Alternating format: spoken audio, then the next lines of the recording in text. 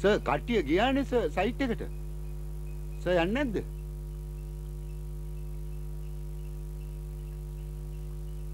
කට්ටියට එන්න කියනවා. ඇයි සර් යන්නේ නැද්ද? කට්ටියට එන්න කියනවා ඔයි.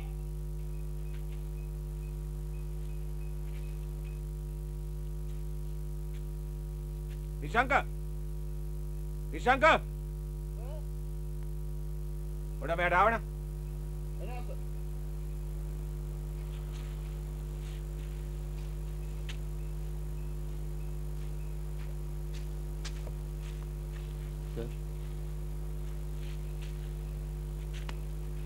මට පොඩ්ඩක් තරහ ගියා. කමක් නැහැ සර්. තමස කඩේ පැත්තේ යනවද? සර් ඕන දෙයක් කියන්න මං ගිහිල්ලා ගෙනල්ලා දෙන්න. නෑ. අපි දෙන්නම යමු.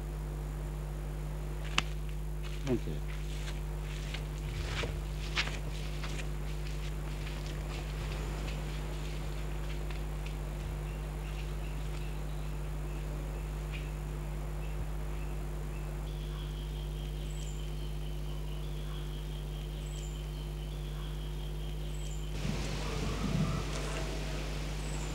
ලෝකය වෙනුවෙන් මිනිස්සු වෙනුවෙන් කොයි තරම් සේවයක් කරන්න හිටපු කෙනෙක්ද වජිරා.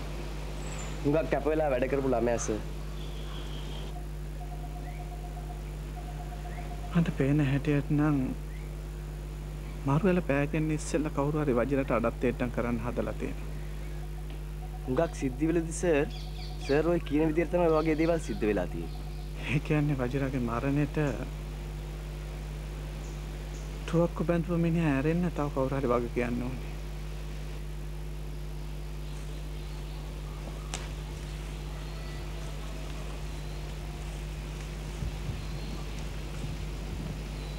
වජිරට පරිසරයේ දිව්‍යමය බලයක්.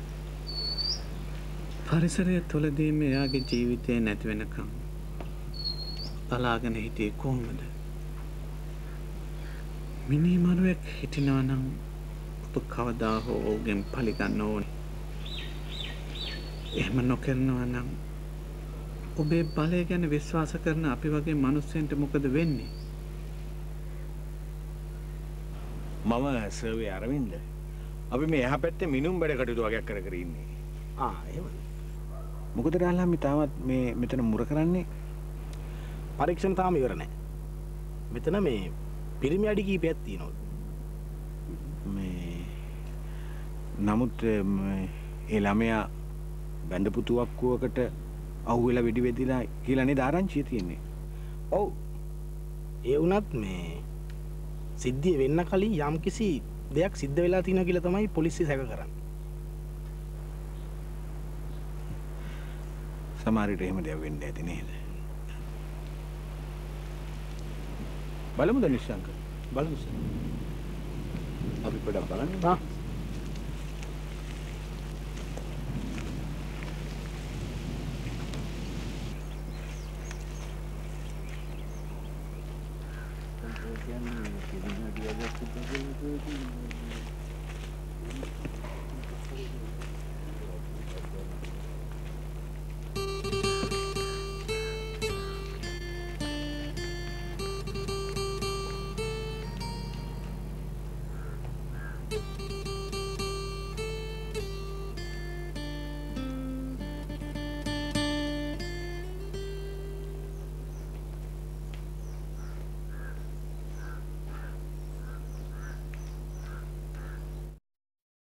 බය වෙලා කෑ ගහගෙන නැගිට්ටි මවත් බය වුණා.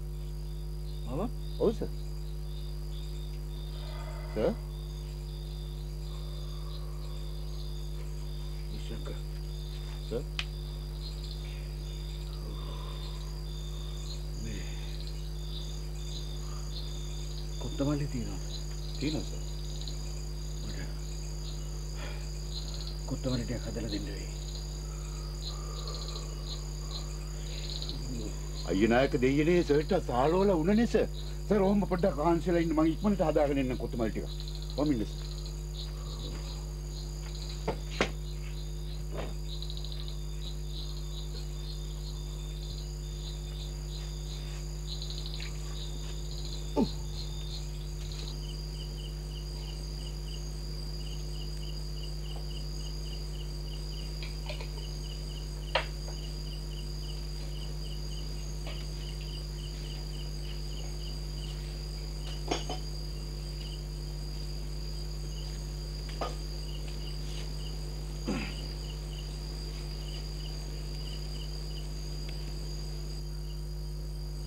නිස්සංක සර් කොහමදත් අපිට මේ වැඩේ කරන්න හම්බ වෙන එකක් නැහැ. මට හොඳටම සනීප නැහැ. මට නම් පේන්නේ සර් හොඳටම බය වෙලා. මේ ඔය වගේ ලෙඩවලට නූල් දාන්න කට්ටඩියෙක් නම් හොයාගන්න පුළුවන් වෙයි සර්. හොයාගෙන යන්නද මං? ඕනේ නැහැ. තමුසේ හෙට උදේම කට්ටියට කියනවා බඩු ටික පැක් කරන්න කියලා.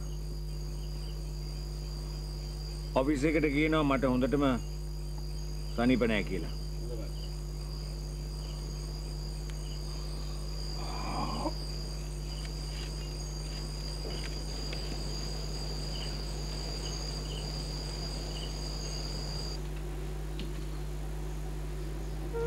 මිනින් දෝරුවෙක් කියලා කවුද කෙනෙක් තුවක්කුවකුත් අරගෙන කැලේ ඇවිදිනවා.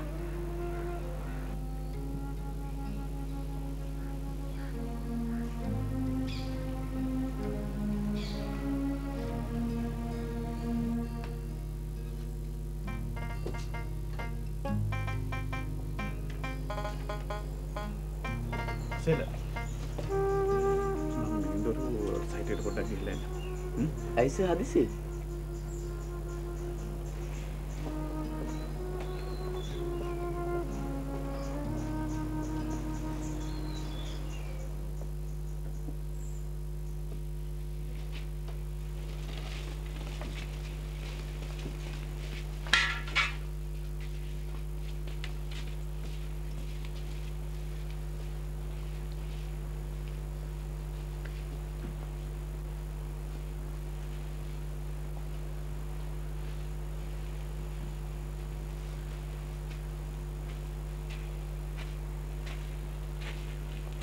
මිස්ටර් අරවින්ද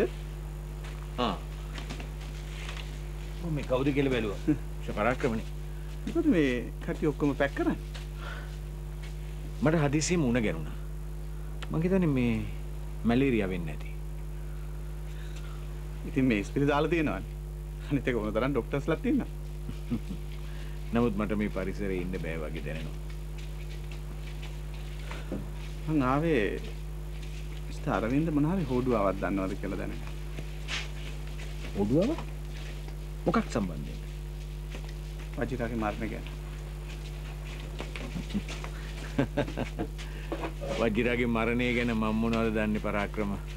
නෑ ඉතින් මිස්ටර් අරවින්දලානේ මේ හරි ගැවසුනේ ඒකයි මම එහෙම ඇහුවේ. අනිත් එක කවුද දැකලා තියෙනවා මිස්ටර් අරවින්ද තුවක්කුවක් අරන් ඒ හරිය කැරකෙනවා. තුවක්කුව? හරි. දවසක් උදේක මම කඩේට යන ගමන් තුවක්කුව අරගෙන ගියා තමයි.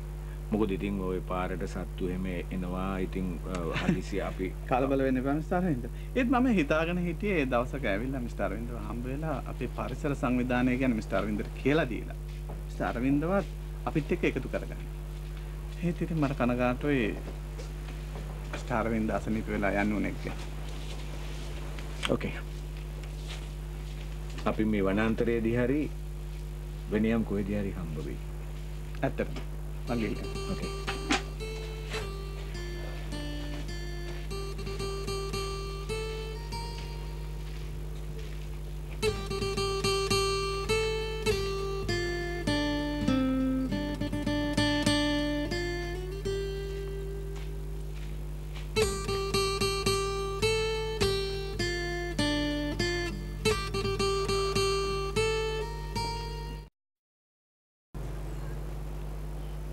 මං හිතාගෙන හිටියේ ඔබ මගේ සහකාරිය කරගෙන පරිසරයෙන්ම හදාගත්තු ආදර්ශ ව්‍යාපාරයක් පටන් ගන්න.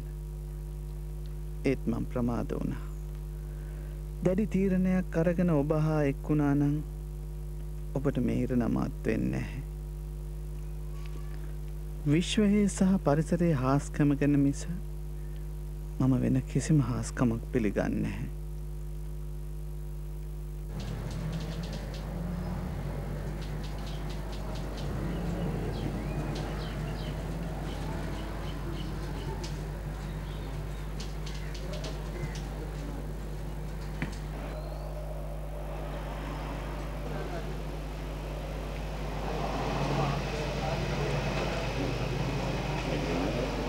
තාත්තේ මල්ලි අසනීප වෙලා හොස්පිටල් ගෙනහිල්ලා. අයියට මොකද වෙලා තියෙන්නේ අක්කේ? මැලේරියාව වගේලු. මට කිව්වා හොස්පිටල් එක ගාවට එන්න කියලා. අයියට හුඟක් අමාරුද? කියන්න දන්නේ වැඩි විස්තරයක් නම් කිව්වේ නෑ. ගෙදර යන්න මං එන්නේ. හා තාත්තා. ධම්මිකට කියන්න ගන්න තියෙනවා. right.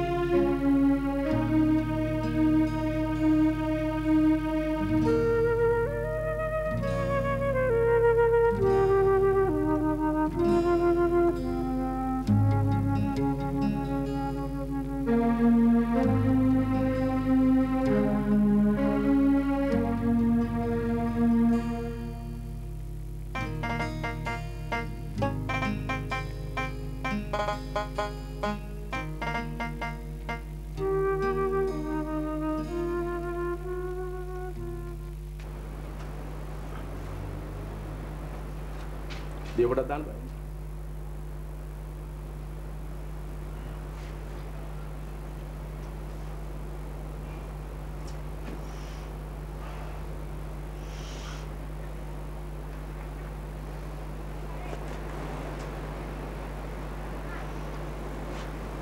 මිස්ටර් අරවින්දට මොකද අසනීපයක් නැහැ නේ.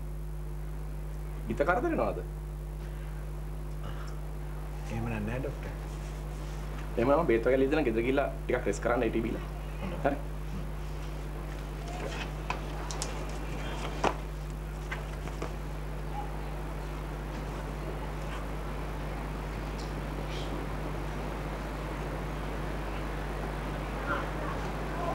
මේටි බොන්නේ හරි? රෙස්ට් කරන්න හරි? Thank you.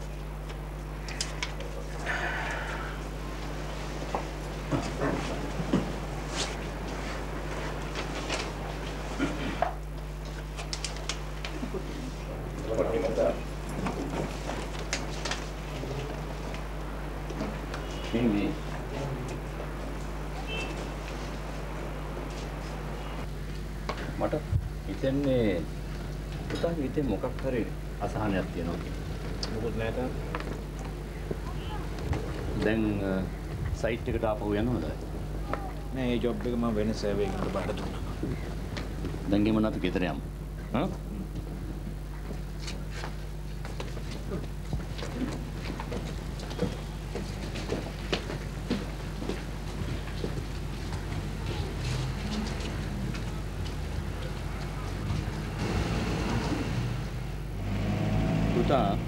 පුතාට යුතුයකමක් තිබුණා. පොඩි හරි අසනීපයක් තියෙනවා අපිට දැනුම් දෙන්න. මේක හදිස්සියේ වුණ අසනීපයක් තාත්තේ. අසනීප හැදෙන්නේ හදිස්සියේ තමයි. ඒවා කියන්නේ නැහනේ. මොන හදිසියක් වුණත් තමුන්ගේ යුතුයකම ඉස්සෙල්ලාම පවුලේ උදවිට ඒ ගැන දැනුම් දෙන එක. එහෙම නැත්නම් වෙන්නේ දෙගොල්ල දෙපැති නම් දුක් විඳින එකයි.